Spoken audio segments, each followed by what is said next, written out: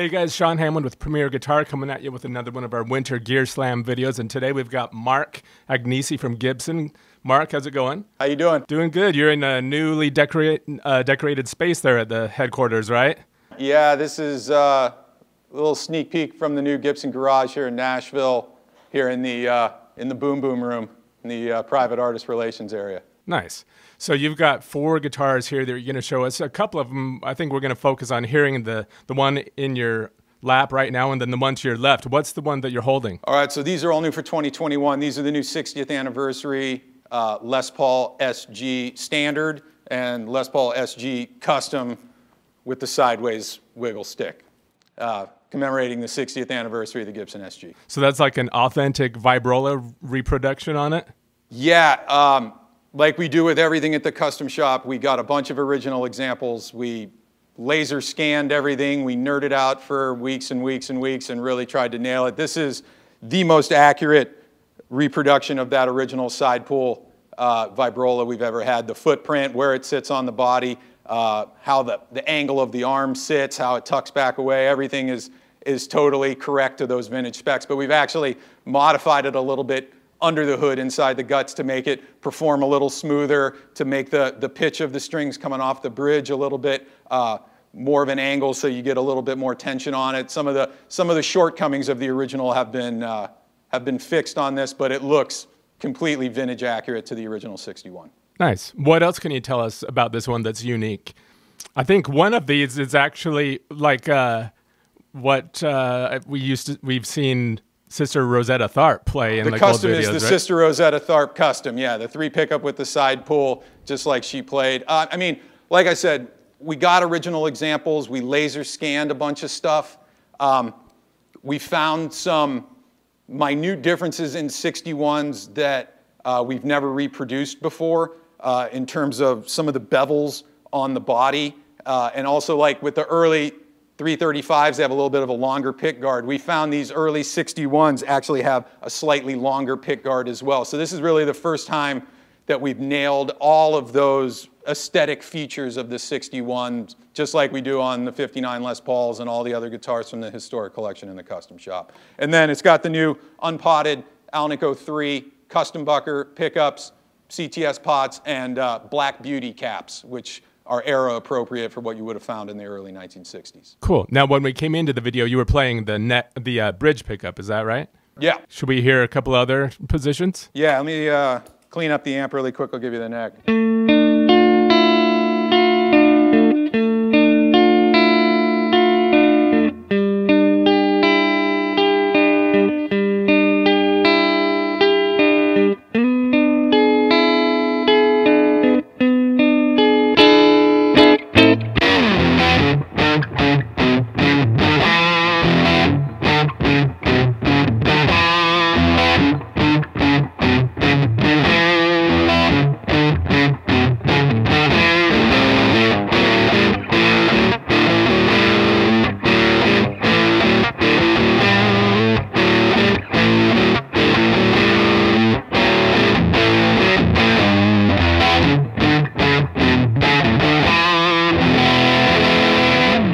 Clean and dirty there. Nice. So is there anything else you want to tell us about this one, or before we move on to the other one? A couple cool things. Comes with the original brown SG case, which you would have seen on the very earliest versions of these guitars. Of course, all of the regular case candy that you'd find with a Gibson custom shop historic guitar. Let me switch over to the custom and show you that one, because yeah, it's the Sister Ro guitar. Nice. All right. So this is the new 60th anniversary Les Paul SG Custom. If I may speak just for a second on that, yes, it is a Les Paul. A lot of people still aren't hip to that, but these, denoted by the Les Paul right here, these are still Les Pauls. Les Paul's name didn't come off this guitar until somewhere in 1963, when it just kind of became known as the SG. So this is, in every way, a Gibson Les Paul. It's just a Les Paul SG. So on this one, again, we have the accurate body contours, the new redesigned side pull vibrola, 3 custom buckers, that slightly longer taper on the pick guard, of course, ebony fingerboard with the block inlays. And these actually have big frets on them, where the originals from '61 would have been fretless Wonder fret, which drives a lot of people nuts because they want to bend strings. So we just would take one artistic liberty on the historic accuracy and give people the frets that they want on it. Nice. Now, are the pickups in this guitar the same as in the previous one? Yeah, so again, we still have the unpotted Alnico 3 custom buckers, which is pretty much the humbucker that gets used across the board on all the historic custom guitars that have humbuckers. Closest sound to a PAF that we've been able to recreate from all the examples that we've heard. Really, really great pickup, articulate, lots of note separation, even with a lot of gain. You can kind of hear every note in the chord. You don't lose that high E string or anything when you're playing a lot of heavier rhythm stuff. And then they clean up great. They roll off great. Just really, really killer. Again, we have the Black Beauty caps in here with the Audio Taper CTS pots. Nice. Now, since this one has an extra pickup, do you want to show us how that sounds, and then maybe we'll move on? Yeah, let me, one of the unique things about the 3 pickup guitars on your switch, you know, when you're up, you have your neck pickup. When you're down, you have your bridge pickup. When you're in the middle, you have the middle and the neck wound out of phase, which gives you kind of a clacky, clean sound. Let me clean up the amp. I'll just show you that sound really quick.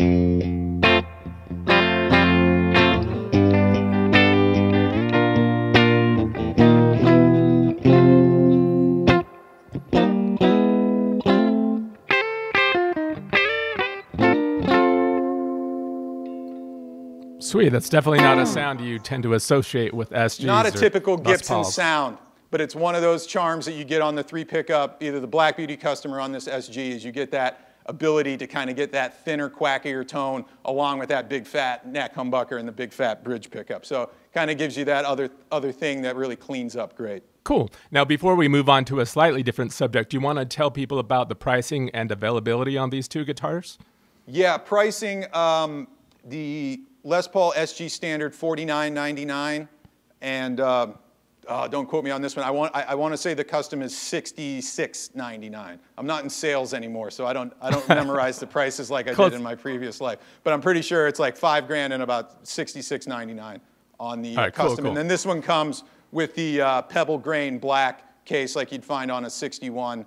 Also has the little commemorative. I don't know if you can see. I got so much light here. The solid hit.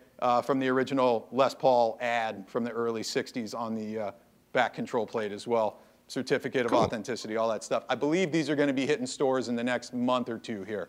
Should be coming early spring. All right, so like I said, we have a slightly different subject here. Moving on to, it's called the Murphy Lab, right? Yeah, the new Murphy Lab. We're all very, very excited about what Tom's been doing over there. So tell us about it. This is a sort of an option, a new way of relicking, for lack of a better term, any guitar that Gibson makes? The Murphy Lab in general is 2 things. One, it's a price list, so it has its own set of models, and then it's also a menu that if you're doing a made-to-measure, you can then apply any level of the aging to a made-to-measure order. With the price list, there's 50 guitars, which we basically took an inventory of the most popular ordered aged guitars that would come through on made to measure, and we took those particular guitars and those finish, and we just put them on the price list. You can just order, you know, a heavy aged TV Junior, which I actually have right here, which is killer. But like, you know, the colors that were most popular in the level of aging that was most popular, those are on the price list now. And then you can also, if you're doing your own made to measure and you have a certain color that you dig and you want an aged Pelham Blue or whatever, you just order it Pelham Blue and then you add your level of aging that you want as a custom feature. And is it, am I remembering right that there are like 4 different levels of aging? Yeah, so there's four different levels of aging. I'll kind of explain them to you as we go through. Because I know the jury is still out in the comment section as to whether or not people like aged guitars. And I've been reading all the comments about people's thoughts on aged guitars. really the idea behind this, just like with what we do at the custom shop, is to just bring it one step closer to the vintage guitar ownership experience. You know, like there's no original Sunburst Les Pauls in my immediate future. You know, I'm not going to be buying any $400,000 bursts. But if I did, when I open the case, even the mintest examples of that guitar would have lacquer checking on it, would have a few bumps and dings on it. So, you know, it's not about trying to make your guitar look beat up. It's about when you open up that case, you really feel like you're playing an original, and it gives you that vintage guitar ownership experience that so many of us just will never be able to afford to buy the originals. So that's kind of what and why on the Murphy Lab. The first level of aging is called ultralight aging. And like I said, even the mintest vintage guitar from the 50s or 60s is going to have a certain element of lacquer checking on it. Just from weather change, humidity change, the guitar is going to check. So that's what the first level, the ultralight aging, is going to be. No wear on the guitar, no dings. This is like 9.5 out of 10 condition vintage guitar feel when you open that case. Basically, it's just got checking from natural elements and weather changing. When you move up to the light aging is actually my personal favorite. So light aging, you'll have the lacquer checking, and then you'll start to see the evidence of a little bit of play wear here on the arm, maybe a little bit of thumb on the back of the neck. We're talking like an 8.5 out of 10 condition vintage guitar. You know, it got played, but it was very, very well taken care of, but you can tell it's old, you know. The third level is heavy aging. Once you get into heavy aging, that's when you start to see some paint coming off. So you're going to start to see heavier arm wear up here in the corner, which would happen naturally over time. You're going to start to see a little bit more coming off here. This is a heavy aged. You can start to see the back of the neck is starting to show like, yeah, this thing has been played for 50 years. And just that paint is starting to wear off. The checking gets a little bit heavier on these guitars. And then when you go up to the fourth level, that's the ultra heavy aging, which looks like a guitar that just got played every single night for the last 50, 60 years. You know, heavy, heavy arm wear, heavy buckle wear, heavy back of the neck wear, tons of checking, tons of knocks and dings. And we make them at all levels because people like them at all levels. Like I said, for me, the light aging is, man, when you open the case, it's hard to tell if you're looking at an old guitar, if you're looking at a new guitar. Tom has really got it dialed in. The checking looks more authentic than I've ever seen. The wear patterns, the aging, everything's been taken from original examples of how these guitars age over time. So it's not just, hey, I want to buy a guitar that's all beat up. You know, it's about, I want to buy a guitar that when I take it out of the case, I feel like I'm playing the original thing. I mean, that's what we're trying to do anyway with these guitars, is make exact replicas of every feature and every feel and every way the pots move and you know, the things change. To have it open up and have it be a shiny, bright new guitar kind of takes away that I just bought a vintage guitar vibe. You know, so if you can do these subtle things and subtle treatments to the guitar, it just really adds to the ownership experience and the pride when you open the case. If you're into that. Gotcha. If you're not into it, we still make shiny guitars too. You can put all the wear on it yourself. And you said this particular Junior is a level 3 aging? This is a heavy aged, so it's not totally beat, but you can see you're starting to get that arm wear that happens on a Junior when it gets played. You know, it's not like somebody sat here and smacked it with car keys or something. This is subtle but worn. The back, you know, the typical edge wear and buckle, and then just you played through the neck. You know, that would happen on a vintage guitar. The corners of the headstock start to get a little more rounded off. They're not as crisp. You know, all of the features and things you would find if you opened the case and found an original 57 Les Paul Junior that you would kind of expect to find and would be excited to pick up and play. That's what we're trying to recreate. Now, before we have you play us out on that Junior, because it's got to sound great, do you want to try to give people an idea, sort of, I'm sure it's hard to tell people, well, aging level 1 costs this much, blah, blah, blah, because there are a lot of different factors on the model and appointments, right? But can you try to give people sort of a general idea? It is a set menu of pricing. Okay. man, I'm trying to, I better not, I think ultralight aging is like a $400 upcharge.